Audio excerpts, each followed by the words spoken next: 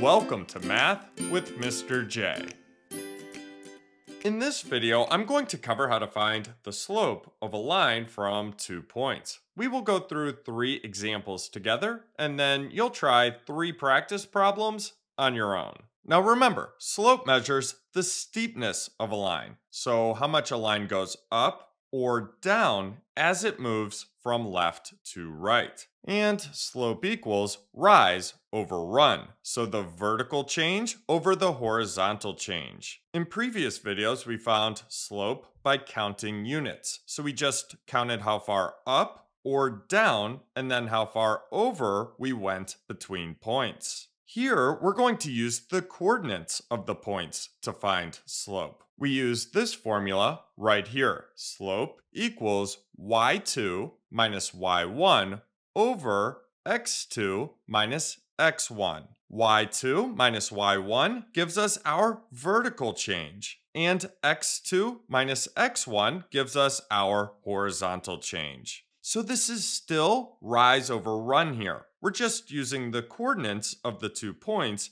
to find the rise and run. Now you'll notice our points are at 3, 1 and 5, 8. We need to pick our first point and our second point. Now, does it matter which is which? No, we will get the same slope either way, which I will show later.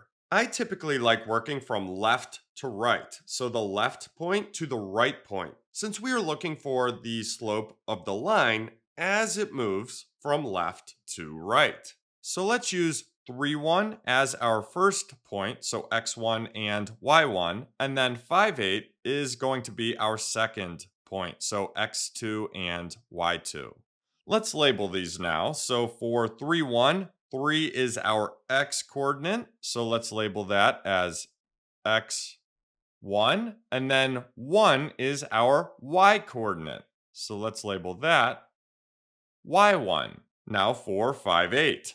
5 is going to be x2, and 8 is going to be y2.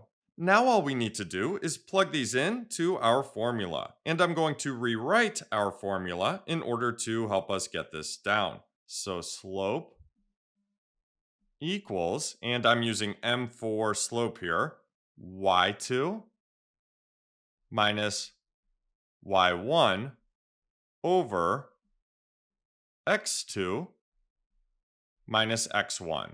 So plugging these in, we have slope equals, well, y2 is 8 minus y1 is 1. So we have 8 minus 1 there. And then x2 is 5 and x1 is 3. So we have 5 minus 3. 8 minus 1 gives us 7, and then 5 minus 3 gives us 2.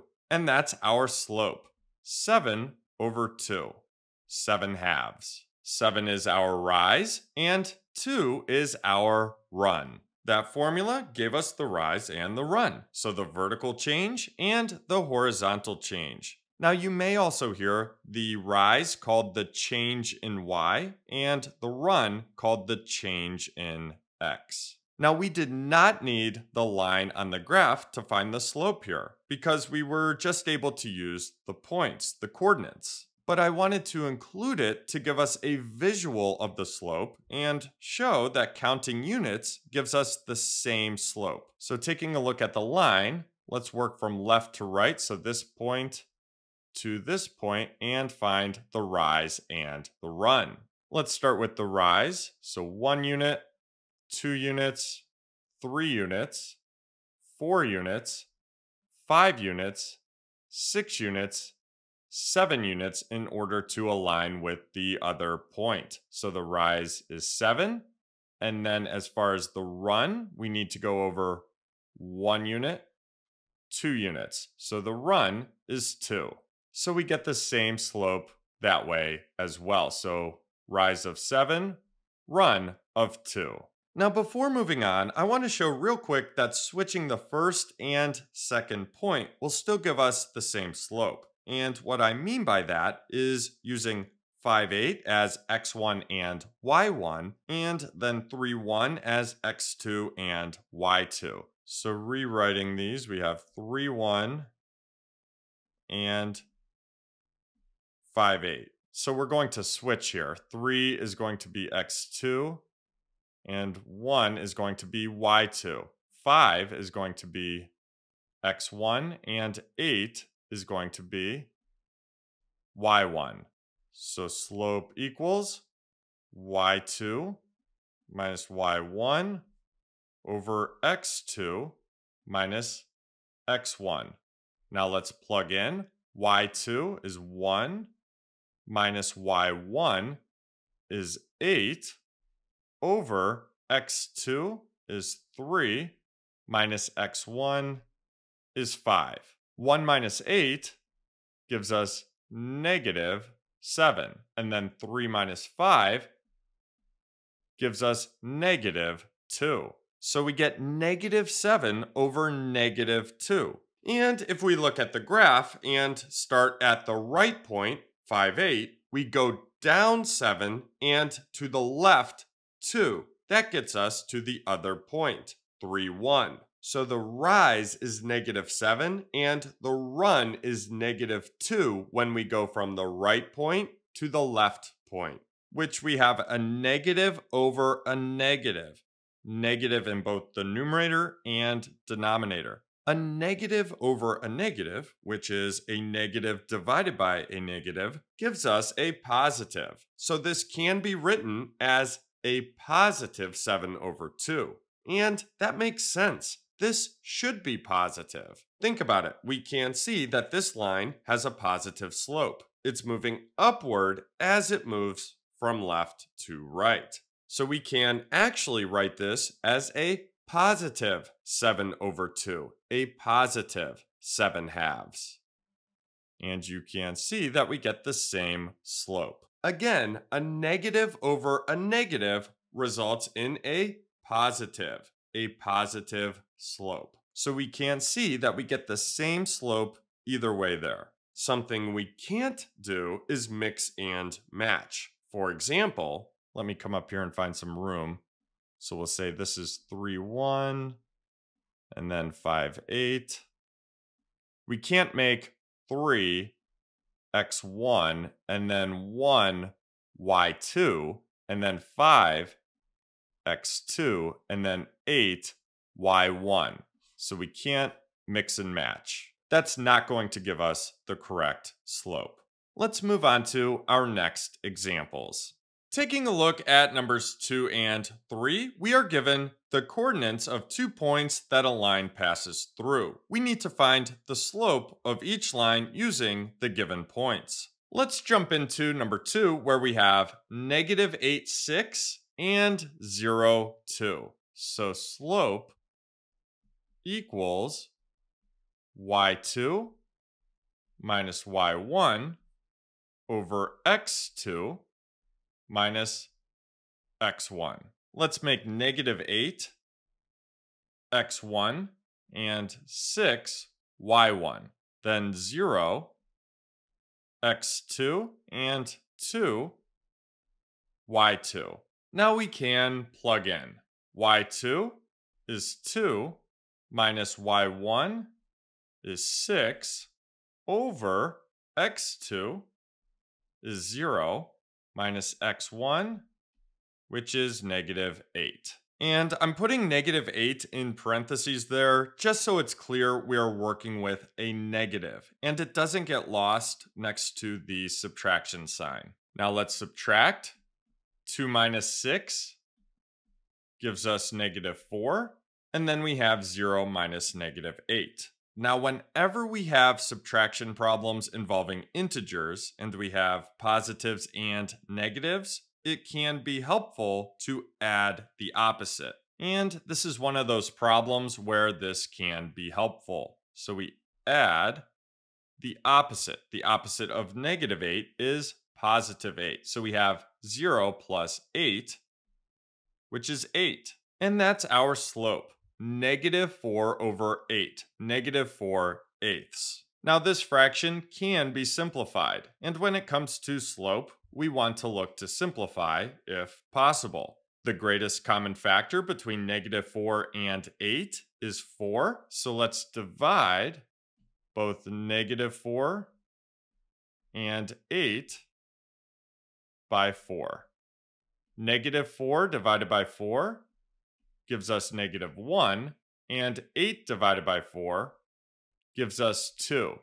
So our final simplified slope is -1/2. Let's move on to number 3, where we have -7, 4 and -1, 9. So slope equals y2 minus y1 over x2 minus x1. Let's make -7 x1 and 4 y1, and then -1 x2 and 9 y2. So let's plug those in. y2 is 9 minus y1 is 4 over x2 is -1 minus x1 is -7. Now we can subtract. 9 minus 4 gives us 5, and then -1 minus -7. Let's add the opposite here. So add the opposite. -1 plus 7 gives us a positive 6. So our slope here, 5 over 6, 5/6, which this is in simplest form, so we are done. Now that we've gone through some examples together, time for you to try some practice problems on your own. Here are your practice problems. Find the slope of each line from the given points. I'll give you 3 minutes and then we will go over the answers. Go ahead and start.